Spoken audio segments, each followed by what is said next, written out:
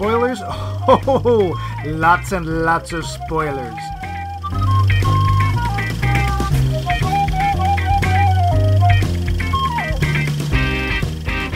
Hi, friends.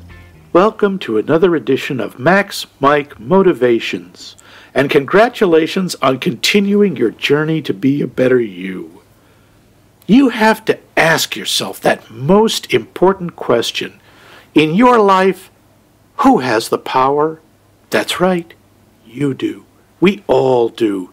You've got to reach down inside yourself, find your inner gray skull, and raise high your potential sword of power and declare to the heavens, I sure as heck have the power. 'Cause you do.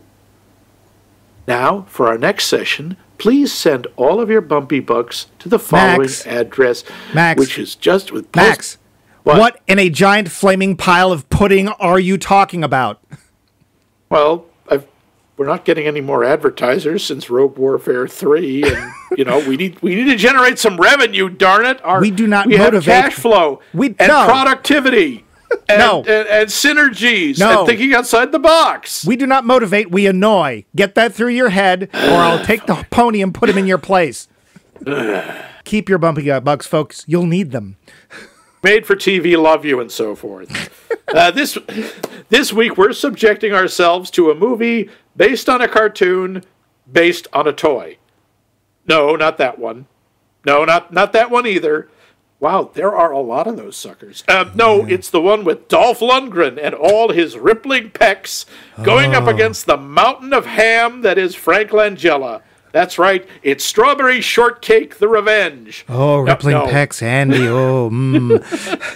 No, it's Masters of the Universe, because apparently even Golan-Globus couldn't get themselves to call a movie He-Man.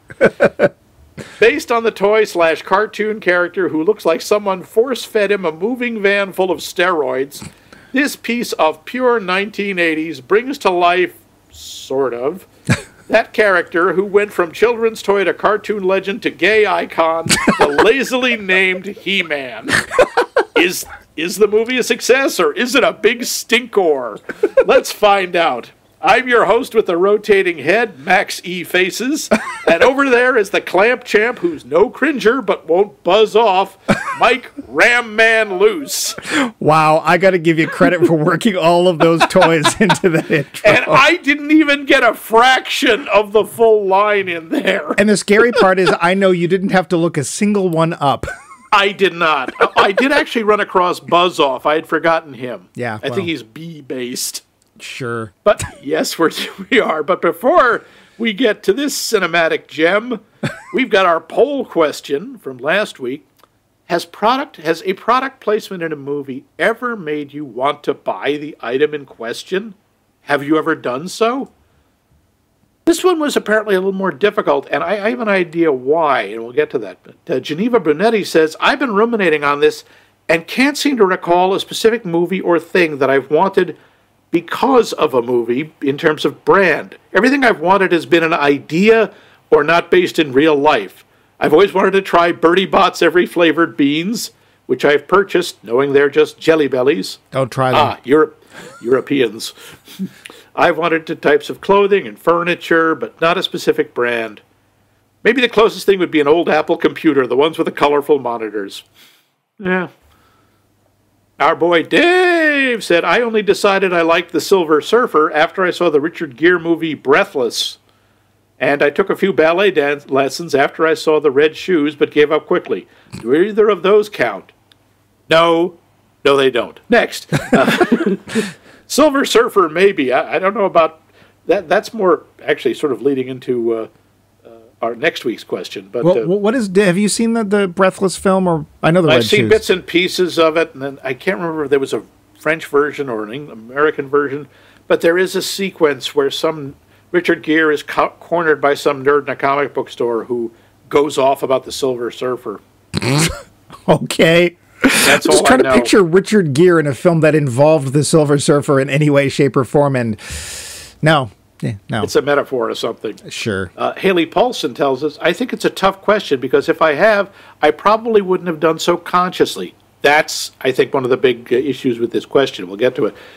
I've never watched Joan Crawford drink a Pepsi and thought, yeah, I'd rather have one of those than a Coke like I usually do. I would like to know what movie Joan Crawford drinks a Pepsi in, but I don't think she does. Don't really notice product placement in films because to me, branded material on screen just washes over me in the same way branded material in daily life doesn't stand out to me either. Matt Reisman says, Leon Paul fencing equipment. That's oddly specific because Madonna used it in a James Bond movie. I kid. Yeah. Bond being plastered all over their website actually turned me off it for a while. Does a Graflex count? Oh, sure. Because the only reason I want one is Star Wars. What is a Graflex? So Graflex was a maker of camera equipment, and the most famous piece of their equipment was a... the Dykstra Flex. No. Dykstra Flex was a camera system for motion control, but Graflex, think of a metal tube, at the end of which is supposed to be a flash attachment. The tube is really mostly for the power, the batteries, the D cells. But back in the old days, you know, extra, that back then the cameras would have these giant, they had to be powered by something, and all they had was D cells. So there was this aluminum tube, and there was a couple of buttons and stuff on it, but it's mostly just filled with like 3 or 4 D cells. However, when you take one of those, you take the flash part off, and you add a few other gewgaws and a grip along the bottom, suddenly it becomes a lightsaber. Oh. And that's where the original lightsaber prop came from, was a Graflex flash gun handle. I actually had one once, so I knew what he was talking about. Right, cool. Rebecca Pelkey said, maybe cars. I remember watching The Italian Job and really wanting a Mini Cooper afterwards. Couldn't afford one, though, of course. Sure. Well, she was a guest of ours, too, the wonderful Dr. Rebecca Pelkey. Dr. Rebecca Pelkey. Chuck Mock says, many of the more interesting products I see aren't exactly purchasable. The Bond BMW, a multi-pass. Oh, yeah, I want a multi-pass. Most of the good swords, the white suit, the entire Acme catalog. Really, Chuck, you want the Acme? None of their stuff ever works. I can easily see Chuck getting that stuff so he could make it work. Yeah, of course, you could argue that a lot of the problems with the Acme stuff are operator involved. Chuck makes things. Kevin Kaminsky, welcome to the comments, to the questions, Kevin. I mean, I might know what kind of leather jacket Roy Kent wears in Ted Lasso. Yeah, that's a good choice. And my wife might have made the biscuits. Really? You found the recipe for those? But also, I feel like this has happened with food, but I can't think of a specific brand. From our Mike's genetically related listener, Val, product placement has never worked on me. If anything, I'm turned off to the product just because it's been put in a movie. One time, it actually pissed me off. In Strictly Ballroom, the main characters have a scene dancing on the roof of the dance studio in front of a big, I don't know how to pronounce this, paillette? P-A-I-L-L-E-T-T. Paillette covered. I'm sure it's a thing. Sequins. Oh. Covered Coca-Cola sign. The production company actually had to pay Coke for the use of that sign. Arg. That being said, there has occasionally been a prop or set dressing that I would love to have that's never, to my knowledge, been marketed. I'd love to have one of the T-shirts the workers in Oz are wearing, the green ones that just say Oz on the front. Boy, I forgot about that. Yeah. Our international contingent, Vince. Few things take me out of a movie like product placement, and it turns me off completely from whatever they want to sell. Some products become associated with film, like maybe Bond cars are a good example of doing it in the context of the film. In your face, turning the logo toward the camera when drinking a soda just makes me groan out loud. Well, thank you all for your answers. They're most interesting and insightful. And there will be bumpy bucks galore for all of you. Ooh, galore. Have a galore on us. Indeed. So Max, has product placement ever done anything for you? See, that's why this question is so difficult. I don't know. One of the problems with product placement is it's supposed to work, in effect, subconsciously. You're not really supposed to be aware of it. I don't think so. I don't consciously remember seeing a logo in something and going, yeah, you know what? I'm thirsty for BMW. That's not how it's supposed to work. I don't think so, but I honestly couldn't say. But what about you? I only notice it when it's beyond egregious. And otherwise, if it's used, If it's just in the background, you know, like they happen to be filming on a street and it's got, you know, something in it. Although that's never a mistake. That's always, it takes me out of the story. So whenever it's, you know, just there. And the worst example I can think of was Godzilla 1985. And the reason it's the worst example. Yes, I see. Is because, and I actually give them lots of credit for this, the original 1952 Godzilla film, when it was brought over to the States, they thought, well, Americans won't watch this, so we need to throw in, of all people, Raymond Burr. Well, because Americans love Raymond Burr. Well, back then they might have. In 1985, they decided to have him reprise his role as reporter Steve Martin, a name that was no longer particularly appropriate. A wild and crazy journalist. And so for that Godzilla film alone, only that one, they made this new footage, which involved a bunch of Americans on this army base and Raymond Burr, who is still around. And there was one shot where two army guys were on the army base across the hall from each other talking. And the only reason they were across the hall was so that you could see the brightly lit Dr. Pepper machine dead center of the screen. See, one where it sort of works and it's almost integrated into the movie is in Dr. Strangelove. Mm-hmm. Captain Mandrake is trying to get a dime for the telephone, by the way, the telephone booth, by the way, for our listeners, a telephone booth was a publicly... and a dime was a small circular piece of... used to cost a dime. But he doesn't have any change, so he asks, who is it, Colonel Batguano, if that really is your name, to shoot the Coke machine. He specifically said and get the coins out. And again, yes, it's kind of a plug for Coke, but it leads to one of the best lines where Colonel Batguano looks at him and says, you know, if you're fooling with me, you know what'll happen? What? You're going to have to answer to the Coca-Cola company. I also used to hate it during Peanut specials, because Peanut specials were always sponsored by Dolly Madison Dolly cakes, Madison! Which you could not get. No. Not in the Northeast anyway. Not here. I never saw one. And that's, to be fair, that's a commercial. That's sponsorship. That's not the same. It just takes me out of the moment a lot when it's done. Now, again, Bond, I think, is a good example. Do I want an Aston Martin? Sure. Should I have an Aston Martin? No. But I want one.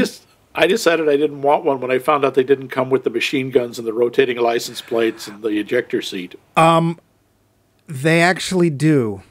So Aston Martin recently, this is way off topic, Aston Martin recently released a very limited number, I think it was 25, hand-built brand new DB5s with all of the gadgets included. I have to go sell my house now. Excuse me. And they all work. Wait, how can they legally mount machine guns in a car? They just flash and have noise. But they actually go... I don't care. I want it. I know. Oh, my God. That's so cool. All I can say is the Mach 5's right over there. You should do that. Buzzsaws. And, of course, now we have drones, so you could do the bird, right? Yeah, you could have the homing robot. Yeah, the mountain tires might be tough, but, you know. That would be a little harder, but... Never mind I want the seal... How about the windshield that seals itself and the car can go underwater? You mean the windshield with no A-pillars? Yeah, that's going to happen. So, anyway, thanks for all the cool answers. You know, even if it wasn't exactly what we thought we'd get, that's what's half the fun of doing the answers. But we're not going to tell you how to do that till the end of the show, because Max, now, has a new question. Yes, I do. Was there ever any movie about a profession, line of work, that made you go, oh, man, I want to do that? Oh, wow. Or conversely, I never want to do that. And did you end up doing that? I'm going to go with Chud. No. I don't know, you became a pretty big chud. Listen, you load. With that question out there now, I think it's now time for trivia. The show. So, Masters of the Universe, 1987. Budget, $22 million. That much, huh? Yeah. Worldwide gross, $17 million. Yeah. Ouch. Frank Langella is on record, stating that playing Skeletor was one of his favorite roles. His son was a huge fan and was running around the house all day yelling, "By the power of Grayskull!" So he took the role for him. Wow. He also wrote some of his own lines. Good for you, Frank. Tell me about the loneliness of good, He-Man. Is it equal to the loneliness of evil? Like, wow. As a follow-up, by the way, apparently Frank attended a private screening of the movie with his son, Alex, who fell asleep halfway through. What a coincidence. Oh, no, I'm sorry. Go ahead. The throne room set of Castle Grayskull was originally 2 big adjoining sound stages. 2 of them. They knocked down the wall between them. At that point, that was the largest set Hollywood had used in over 40 years. Pity. Oh, I mean, interesting. Yeah. Try not to give anything away, Captain Subtle. Come on, it's Masters of the Universe. What's there to give away? A lot of people who've seen the movie comment on how eerie Meg Foster, who plays Evil Lynn. Yes, that's her name. It's apparent on which side is she on? Evelyn. Yeah, Evil Lynn. Wow. Gives her this sort of sinister and unearthly air. She's not wearing contact lenses, by the way. Ew. Those are her real eyes. She has naturally very blue-gray irises and naturally tiny pupils. Give her that weird appearance. She shows up in a lot of science fiction fantasy roles purely because of her eyes, and she jokes that she appeals to casting directors because she brings her own special effects for free. See, I thought she just suffered from Kirstie Alley syndrome. No, that's just her. Meg Foster syndrome. Now, while Frank Langella may have liked this, Dolph Lundgren has said that working on the film was a nightmare. The shooting schedule was 5 months, including 2 months of night shooting. He said he was approached to do a sequel during shooting and turned it down. However, during an interview when he was on tour for The Expendables in 2010, he said he'd return to appear in a new movies, either as a cameo or as He-Man. Sure. Yeah. Despite the lackluster performance, there was a script for the sequel written called Masters of the Universe 2 Cyborg. Well, now did you see? I've never done this before, although I've seen this film a number of times. Did you sit through the entire credit sequence? Because I'd never done that. You mean to the end credit? Yes, I did. I did never remember seeing. There's a sequel bag at the end where Skeletor reappears, looks right into the camera, and says, "I'll be back." No. It's like Skeletor leaps up out of a tank of water for no particularly good reason, and dripping says, excuse me. Yeah. But it was supposed to follow He-Man, who returned to Earth to battle Skeletor, who'd left Earth a post-apocalyptic wasteland. It was going to feature Trapjaw and She-Ra. And Albert Pyun was hired to direct, but the film did so badly, both Mattel and Canon Pictures decided to cancel production on the sequel. Aww. Pyun rewrote the script, which became the Jean-Claude Van Damme movie Cyborg. Yep. Cyborg started life as a He-Man sequel. Okay. Yes, it did. Mattel, which owned He-Man, the toy line mandated early in production that He-Man could not kill anyone on screen. That's why Skeletor's troops are all robots, and He-Man, all the live characters just sort of get knocked around a little. Mattel also ran a contest where the winner would get a role in the new He-Man movie. Yeah, the production was under a lot of pressure to finish in time and under budget, so the director, Gary Goddard, sort of had to squeeze the contest winner into the shoot. The winner was a fellow named Richard Sponder, and he's Pig Boy, who hands Skeletor his staff when he returns from Earth. Even in the end credits. And his family is so proud. Yeah, poor Richard Sponder. Apparently he had a really bad reaction to the glue they used to hold his mask in place. Oh, dear. And his face got really burnt. Oh, dear. A gentleman named Anthony DeLongis trained Dolph Lundgren in the use of the sword. Yeah. He should have removed his name. Yeah. He also plays Blade, the guy with one eye and 2 ridiculously large swords. Sure. He choreographed the fight between He-Man and Blade and the climatic duel between He-Man and Skeletor. Oh. And by the way, if you were wondering why suddenly Frank Langella is so darn athletic in that final fight, that ain't him. That's DeLongis. Huh? Yeah, I know. Control your shock. Two long swords, huh? Compensating for anything? Go ahead. Yeah. When this was filmed, Dolph Lundgren had, shall we say, limited acting experience. Yeah, he had a bit part in a Bond movie with no speaking role, and he was, as we all remember, Ivan Drago from Rocky IV, whose mainly his line is, "I must destroy you." And he had a very thick Swedish accent and was not, shall we say, fluent in English.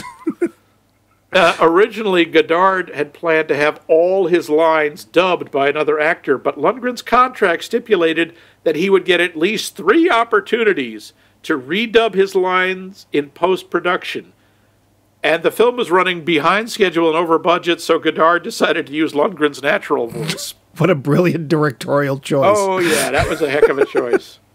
According to Godard, the draft of the script took place completely on Earth to keep the budget down, and he liked the fish-out-of-water aspect, but he asked for a little more money so he could at least start and end the film on the planet Eternia. Sure. And we're all better for it. Yes. It felt much more real, much more authentic. Yeah. Now, Canon was not doing real well at this point. Between this and Superman 4... Didn't that also have Dolph Lundgren in it? Didn't he play No, he was. No, you're thinking of Solar Man, and that was just another large, inarticulate blonde. Oh, well, they're so hard to tell apart. Yeah, you were easily forgiven for having thought it was Lundgren, but it wasn't. Okay, Solar Man. They made a decision to discontinue all filming 3 days before the scheduled end, leaving the movie in a bit of a quandary. All the climatic scenes were completed, except for the final battle and resolution between He-Man and Skeletor. After 2 months, the Canon executives let him film the ending in a complete, if rather rushed manner, which doesn't show at all. Honestly, it doesn't. The fantastic cosmic key prop, they built 3 of them. Sure. Each one was personally constructed by Richard Edlund, the prop master. They were all very fragile and broke down a lot, so they had to have a special team on hand for all of them to repair them during filming. In a 2012 auction, they were valued at $6,000 each. That's it, huh? That's it. Oh, well. Now, there was some slight controversy that no one noticed because no one cared, where John Byrne, the comic book writer, was pointing out some similarities between the movie and Jack Kirby's New God stories. Huh. Now, Godard clarified in a letter to John Byrne that Byrne was right, that the film was an homage to all of Kirby's Marvel work as well. Godard tried to hire Kirby as a conceptual artist and also planned to dedicate the film in the closing credits to him, but the studio objected to both ideas, and I imagine Jack Kirby is very grateful for that. If I remember correctly, homage is a French word meaning to steal. Yeah, pretty much. Godard's vision of the motion picture comic book take on the film, with the studio looked at that and said, "Oh, please, comic books are just for kids." Yeah, and we wonder why they went out of business. Yeah. There's a surprising amount of other trivia, including the fact only 3 action figures were ever based on this movie from the He-Man line. Well, they used almost none of the action figures in the film. Yeah, this was supposed to generate new ones, and they just didn't bother. It was just like Wildor, Blade, and Saurod. If you remember Saurod, who is Sauron's less successful cousin. Well, and what about Karg? I'm short and I have a big head. Grr! I guess. I just figured they picked tiles out of a Scrabble bag for him. They did feel very lazily named, didn't they? Blade, because he's got blades. Yeah. Stuff. Oh yeah, because of otherwise the incredibly imaginative naming of He-Man characters. Hey, like don't Roboto, you diss on Stinkor or Moss Man or Beast Man and. Beast Man. And he was in there, yep. I love She-Ra because it said to me, it's like, we've got He-Man and Ra. Well, I just pictured, I literally pictured, so we got He-Man and She. Oh, God, what's the name for a female man? Well, the syllable Ra is so descriptive. So that's all I got. There's plenty more out there. And now, my favorite part, you get to do the plot. You picked it. Yep. On the planet Eternia, home of Castle Grayskull. I just love starting off a plot summary that way. Yeah. Castle Grayskull, holder of the awesome, poorly defined power, the evil Skeletor, and we know he's evil because he tells us, and because one of his minions actually has the word evil as part of her name, has defeated the sorceress. We assume she can do magic because of her name, although we never see her do anything. Anything at all. She just stands there. Literally just stands there the whole movie. Does nothing. She gets older. Who has the well-defined and well-oiled pecs to stop Skeletor? Why, it's He-Man and his amazing friends. They rescue a bad Yoda ripoff named Gwildor, who transports them to the primitive and tacky planet Earth, because that's something they do. They bring with them the cosmic MacGuffin, which Skeletor desperately wants, because otherwise we aren't going to have any picture. The Eternians run into a bunch of really annoying Earthlings, including a future member of Friends, with a pointlessly tragic backstory, a future Star Trek officer, and Mr. Strickland from Back to the Future. Slacker. I kept waiting for him to call everybody a slacker. Poorly choreographed battles are fought, cheesy dialogue is delivered, and He-Man ends up in the fetish scene we always knew he wanted. Good guys win, naughtiness is defeated. How? Why? Stop asking so many questions and enjoy Dolph Lundgren's six-pack. The lowdown. I know I did. There! Happy? Yes. Let's start with the acting, shall we? Yeah, that won't take long. Well, okay. Dolph Lundgren is not a master thespian. He's not a mistress thespian either. I'm not sure that community theater really wants him either. Now, he may have got... I never saw the Expendables. Maybe he got better in the Expendables. He got less bad as he went along. I mean, even in... what is it? Universal Soldier. At least he looks like he's having a good time in that one with Jean-Claude Van Damme. He's very large. He's very well put together. And before I came out, he made me feel funny. Yes, that was a fetish scene. Let's rope He-Man in his leather underwear and whip him. Okay. Yeah. And they strip him down to just his leather Speedo and boots and chain him up, and forcing him, for some reason, to hold his arms in a bodybuilder pose. Well, I love the fact he's sort of roped to the sides, but he could just sort of squat down and it wouldn't be a problem, I guess. I don't know. My favorite part is they whip him at one point, and he sort of turns and it looks like he's trying to deflect the whip with his butt cheek. And his reactions are pretty... and at least, though... He really sells the sword fighting. No, he doesn't. No, he really doesn't. The fight choreography is just so dopey. My line was dullest sword fight ever, and it really is boring. I mean, it honestly makes the original fight between Obi-Wan Kenobi and Darth Vader look kind of like I don't know, a cage match at WWF. It just who cares? I do have to say, Frank Langella. He's having such a good time. He is so much fun to watch because he is just going for it. He is clearly enjoying himself so much, and he's so into it, and his makeup is so terrible. I don't know. Skeletor has lips. Yeah, Skeletor has lips but no nose, except you can see the black fabric covering the nose holes. I don't know why they kept doing close-ups, except, you have Frank Langella. Of course you're going to do a close-up. Well, you can't tell who it is. No, well, you can by the voice. Yeah. And, oh, Lord, it's like no piece of scenery goes unchewed. Well, and here's the thing. It still ends up not being, in a way, I didn't think it was a cheesy performance. He wasn't... sometimes when you see people really just, like you're saying, eating the scenery and you know, pooping it out in front of you, he's totally serious. And to me, shows what a really good actor and an underused actor, quite honestly, Frank is. Yeah. Because I'd never laughed at Skeletor. I was sitting there just in awe of the fact that he could take it this seriously and not go nuts. He did I must possess all or I possess nothing. And he pulls it off. He does. He does. I mean, he's got a terrible mask. His outfit is nothing to write home about. There's literally no motivation except I want everything, which, okay, sure. There was no... And I mean, all we do is we basically start the movie after he's taken over Eternia. And we know this because they tell us. We don't see anything. No, and apparently Eternia is populated by about 35 people. Well, one of my lines for that was so much cheaper when you just refer to the people instead of actually showing them. Yeah. And they actually at one point do say that. It's like, oh, the people will revolt. It's like, what people? But, They're all right I didn't here. see anybody, yeah. They're all here.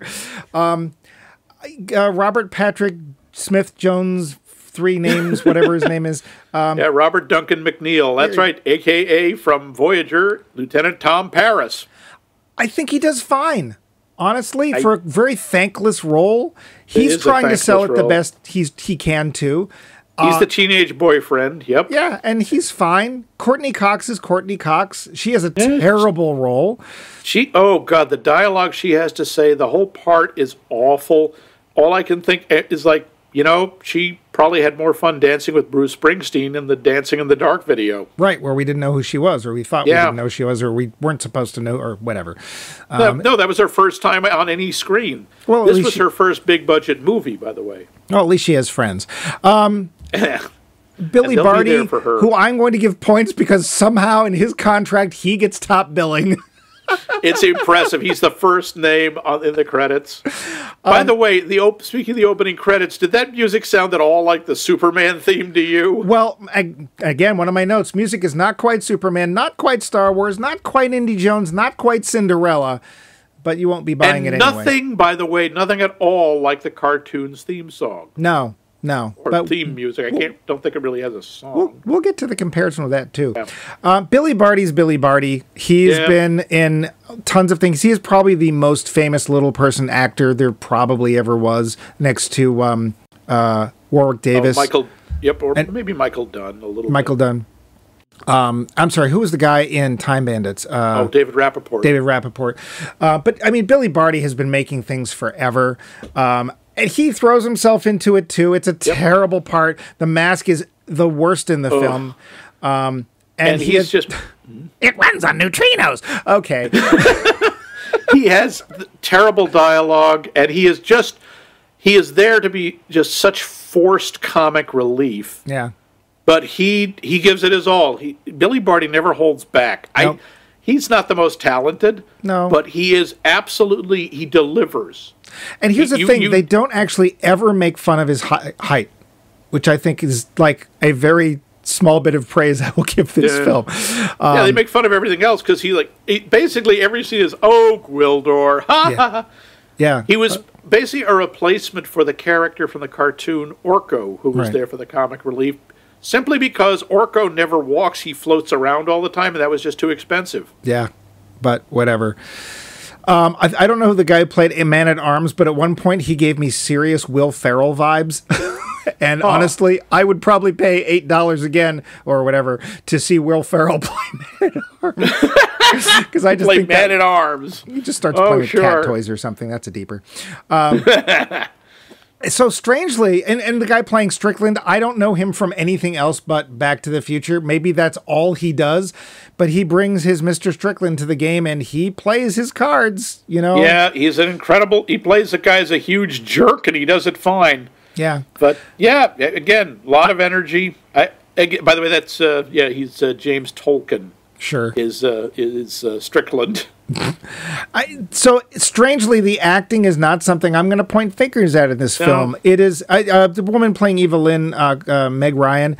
Yeah, is fine. She tries. She has literally she's got nothing to do. No, and the woman playing Tila is there.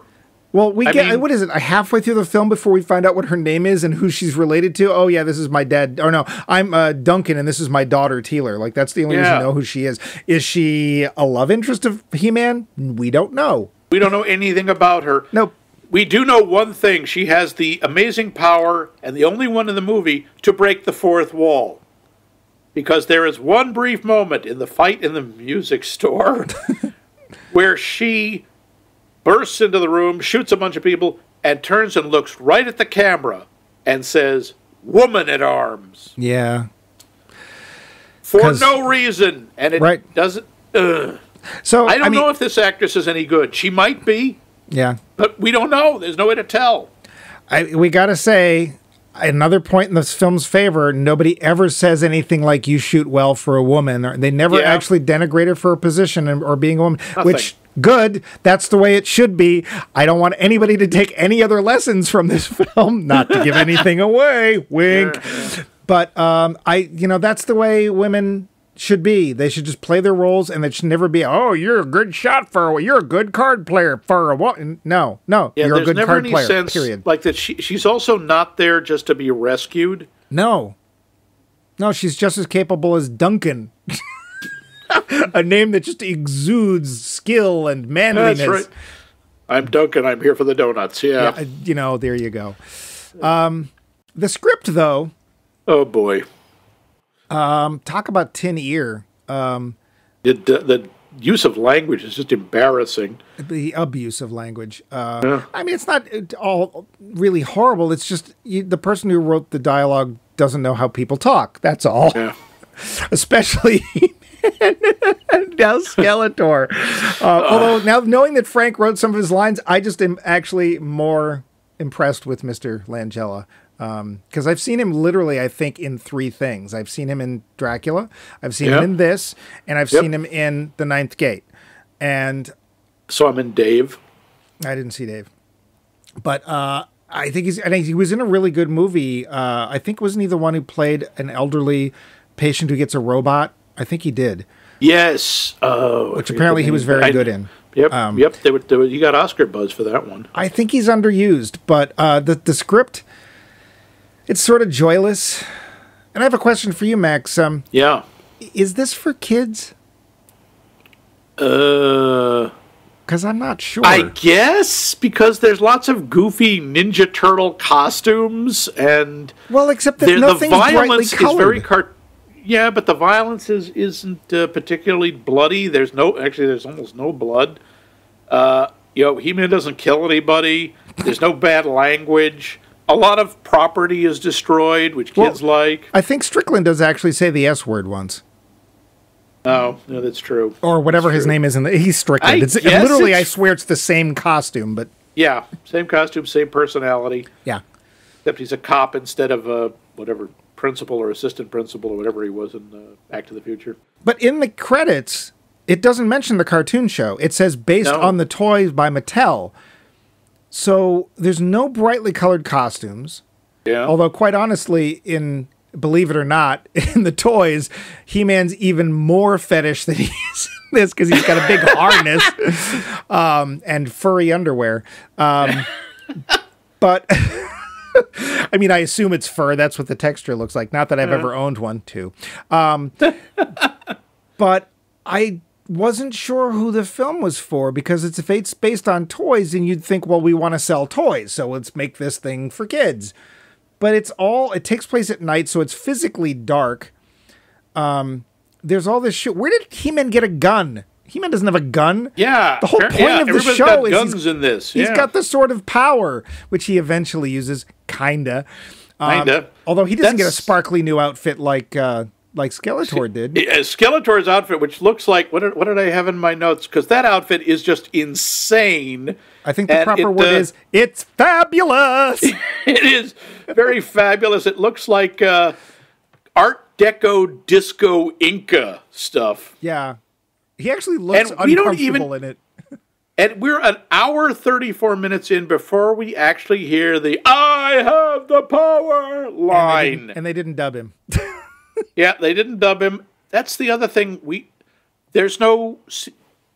He-Man is the secret identity of Prince Adam. I can't believe you just told people that. It's I'm supposed sorry. to be Spoiler a secret. alert. I was going to get to that when we got to our questions, but yeah, like the sword seems to have no. It's not even like.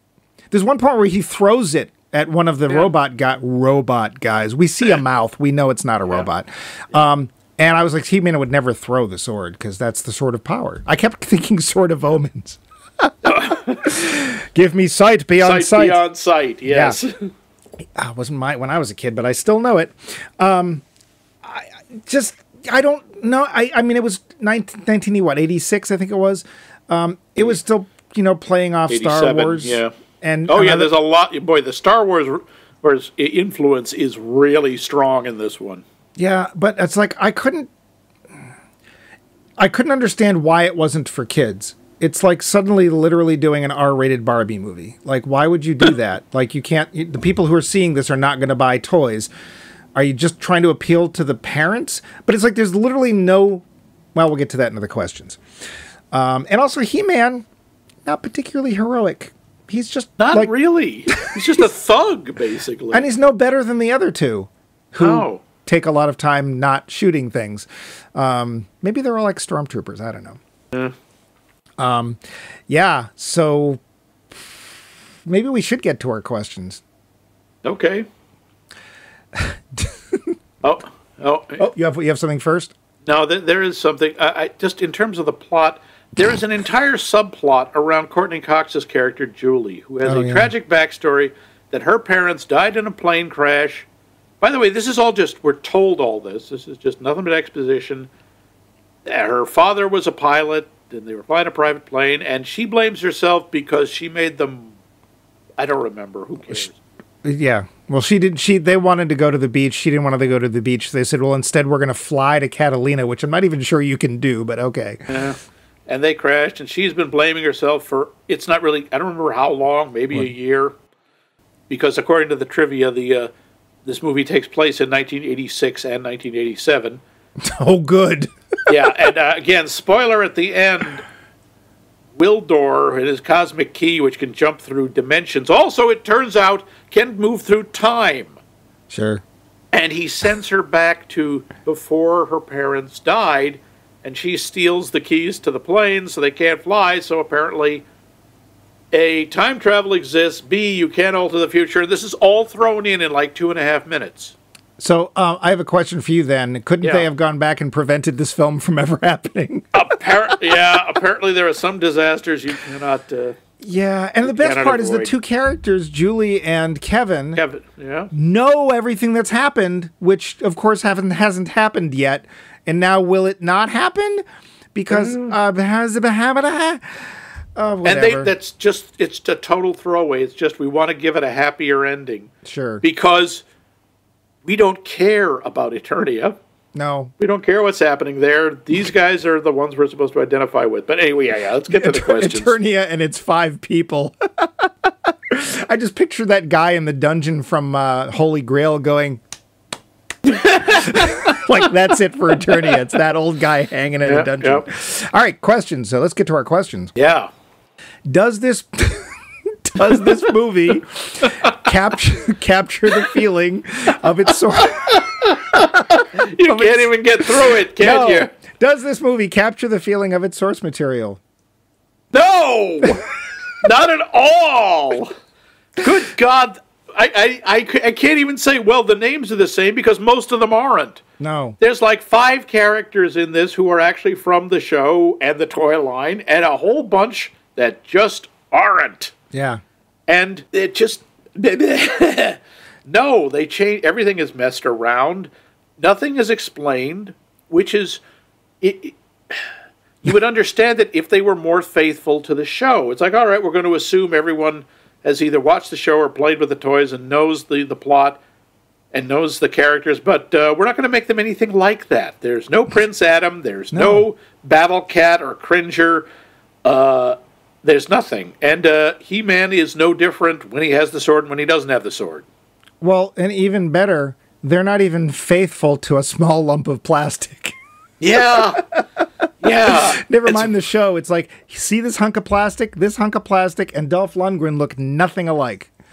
Well, it's okay. I mean, you're never going to find someone who looks exactly like He-Man because it's biologically impossible. He doesn't have the same costume. Yeah, that's true. He doesn't wear the same outfit. The sword looks different. The attitude is different. I mean, He-Man is supposed to be this hero, this paragon of virtue, and always capable. worrying. Yeah, and actually, well, kind of. I got to say, I never understood. He-Man has a sword in the cartoon and the toy. He never stabs anybody. No. He uses it to knock over buildings or deflect things. He never stabs anyone. Why not be like the mace of Eternia or the club or something? I don't know. Oh, there's even, like, early in the film, he's deflecting the energy bolts, which thankfully are color-coded so we know who's shooting from where, because the blue is the good guys and the red is the bad guys, because sure. Yep. And he's deflecting bolts with the sword once, and then he never does it again. The sword just sits on his back while he shoots things. It's like, well, eventually when he loses his gun, he uses it to stab somebody, one of the robots. That's about it. No, it does not capture, and there's one thing that I could say, okay, maybe if you squint real hard, you could make this into a play set. But there's nothing even designed that makes you go, oh, I want a toy of this. Like, dudes, the whole point of this is to sell toys. And you couldn't even do that. The other thing with He-Man is supposed to be insanely strong. He never does anything. He doesn't do anything insanely strong. He never picks up anything incredibly heavy. He never, crashes through a wall.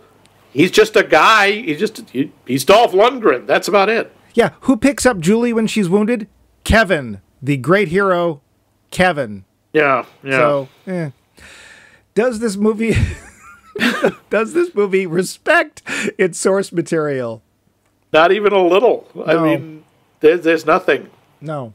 Nothing. They don't even give Skeletor a silly voice. So, He-Man? Exactly. In the cartoon, it's impossible to be afraid of Skeletor with that voice. Which I assume they did on purpose because skeletons are scary. Sure. Especially when they're built like that, huh? Yeah. Okay. And never explains why.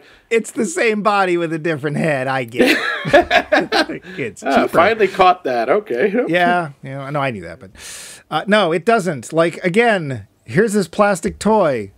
It does this. Your movie doesn't do this. No. You obviously don't care. Let's introduce Kevin, I guess. I mean, there's Man-at-Arms. He's there, and Man-at-Arms' name is Duncan. And Tila's name is Tila. She doesn't look like that. That's not what she does. Okay. No. He's named He-Man, but doesn't turn into Prince Adam. No one ever seems... That doesn't seem to bother anyone, even on Earth. Hi, this is my friend He-Man. Really? He-Man? No one calls him Mr. Man, or can I call you He? Mr. He. I gotta give the cast credit. Nobody laughs. Nobody giggles, and they say his name a lot. Yep. And our last question, does this movie take advantage of the fact that it's a movie and not just an episode? No. Again, I'm sorry, this has picked up the hat trick. It's like, no, because this doesn't feel large scale. I mean, the cartoon was large scale. Yeah. You had, okay, we see Skeletor's throne room. That's supposed to be, Castle Grayskull. That's supposed to be impressive. Made with styrofoam. But you got the same thing in the cartoon, and honestly, just as I think it looked better in the cartoon. I have a cosmic key. We shall travel to Burbank. Okay. The far off flung reaches of Burbank. It's one of Ming's lesser areas there. I don't think so. No, there was no sense of impressive scale. It all takes place in either one big room or this little town. Or a music store, yeah. Or a music store. Yeah, they took a lot of time in that music store. It really did. Yeah, so not so much. Do you have any other notes that you wanted to... Oh, I had a lot of notes, but most of them are just like, arg. I had a question from early on. Courtney Cox is running away from the evil Lynn. At least in the newest cartoon, they just call her Lynn at one point. Can we just call you Lynn? Is that all right? Yes, it's fine. Okay. So they're running through a junkyard, and there's this bright neon sign with an arrow pointing off to the side that says pizza. I Suddenly you were hungry for pizza? well, it wasn't even product. It wasn't any pizza. There. It was just pizza. It's like, do you? I don't go to tempt junkyards me. often, but do you often serve pizza there? Is that a thing? Let's spend the day, and I'm going to get hungry. I might as well have some junkyard pizza, I guess. Now, admitted, I will say, a lot of the characters in this movie do the same stupid things that people did in the old cartoon. Okay. Like, when Karg is leading the elite warriors. Karg Is after Julie. What's his big thing? Find her. Yeah, nice one, Sun Tzu. Good. Great generalship there. And Saurod, one of the finest warriors, gets beaten up by Monica from Friends at one point. Yeah. I like that the film opens with such a lovely painting. Scenery. It's really one of the worst matte paintings I've seen in a long time. And there's actually other series of matte paintings that, there's brushstrokes. Just, no. Yeah. Also, right after the credits, for absolutely no reason at all, with no source for it, just as we're leaving the credits, there's an explosion. Yeah. Nothing. Just boom. Just boom! Eternia. Yeah. I'm sure that was like either Mr. Golan or Mr. Globus's idea, and they forced it on the people editing. No, there must be an atomic explosion and an octopus and there's something scaring all the buffalo. Another deeper, but there's just this and nothing explodes. It's literally just the explosion with no source. Yeah, and then we're on Eternia, and there's the 5 people. So, yeah, but I guess people are dying to know. We should probably get to the... because this is pretty... we've been pretty subtle about our opinions on this, but it might have leaked in a little bit. The Roundup. So, Max. Yeah? I got to ask you, did you see it when it came out? I don't think so, because I'm pretty sure I saw it on VHS. 1 point for Max. Yep, I didn't. Did you? Yes. Oh, wow. You saw this in the theater? Yes. Oh, dear. How'd you like it then?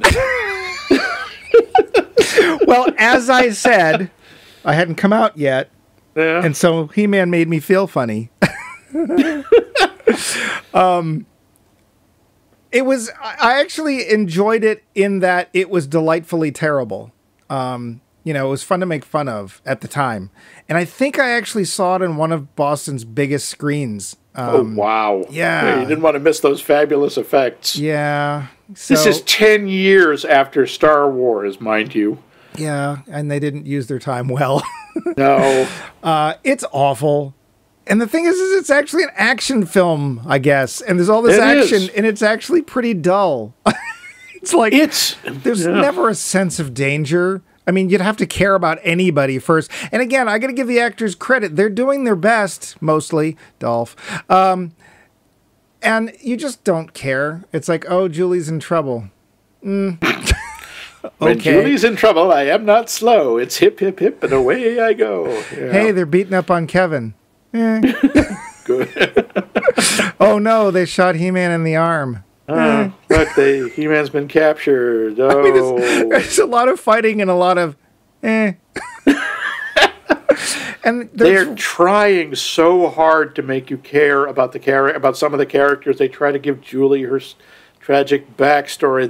They try to make it seem like there's this big bond of friendship. At the end, they're trying to give him a whole Wizard of Oz goodbye sequence, and all I can think is, I'll miss you most of all, steroid-eating scarecrow.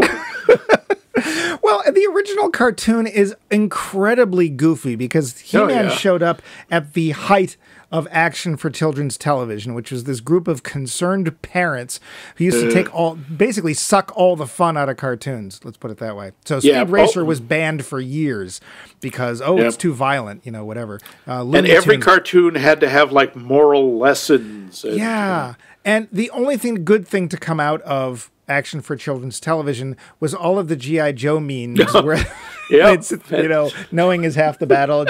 Pork chop sandwiches. That's literally the only good thing. And He-Man was made after they'd shown up. So there was like, well, here's the criteria. It was basically the comics code for cartoons for kids. Yeah. So like, nobody actually gets attacked. He's got a sword.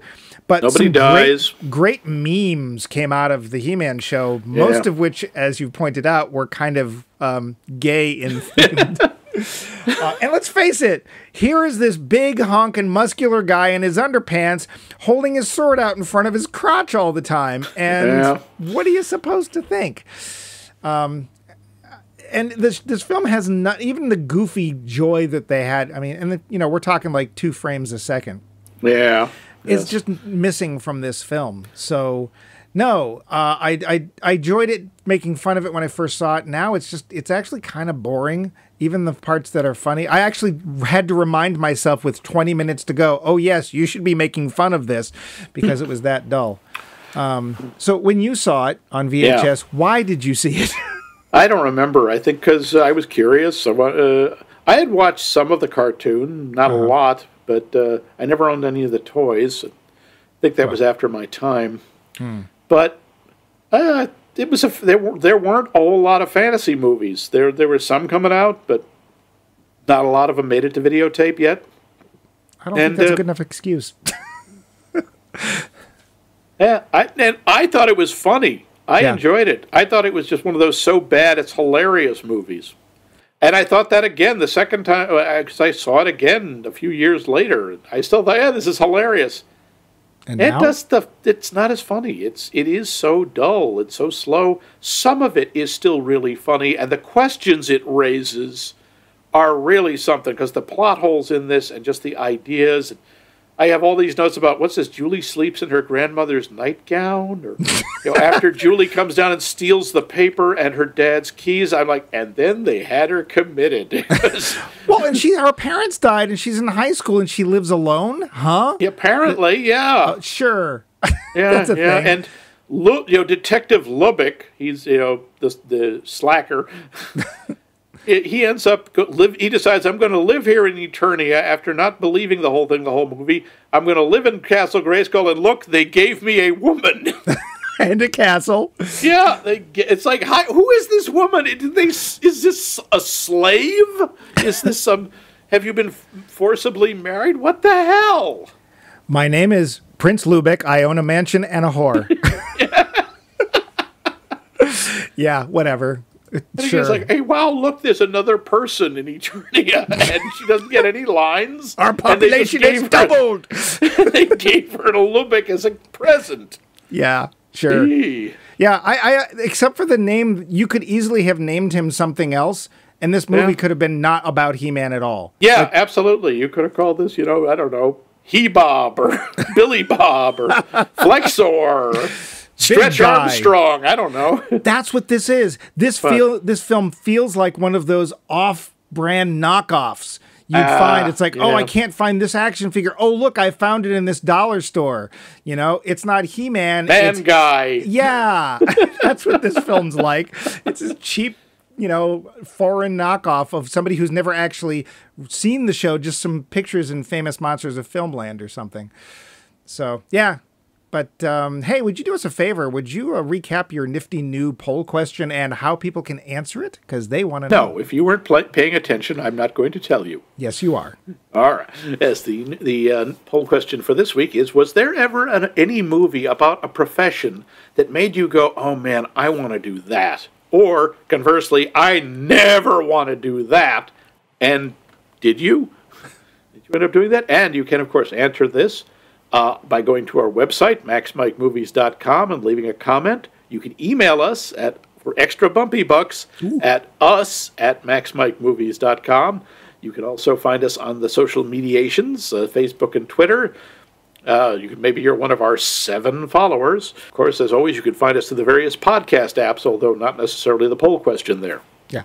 Hey, I'm going to say right now, you can get 10 times Bumpy Bucks if you follow us on Twitter and send us a comment there. 10 times. How can you say no to that? Yeah. That's way more than 5 times. It is. Yes. Much more. But Mike, as we close out, I made from TV Love You. Yeah. What's our last movie going to be?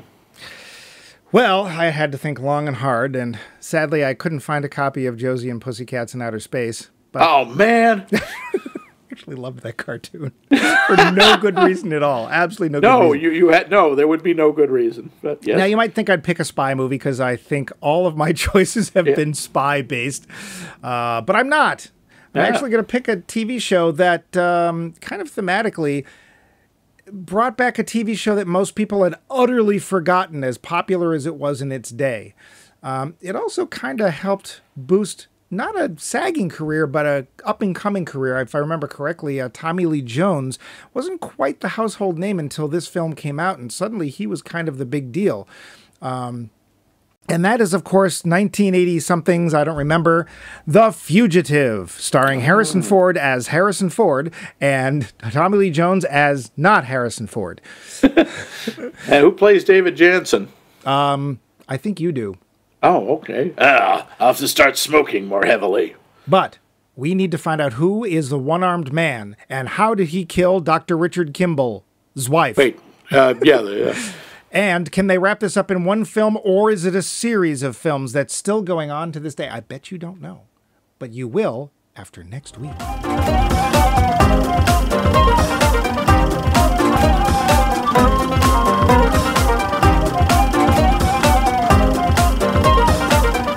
This has been a co-production of The Voice of Max and The Movie Wrench.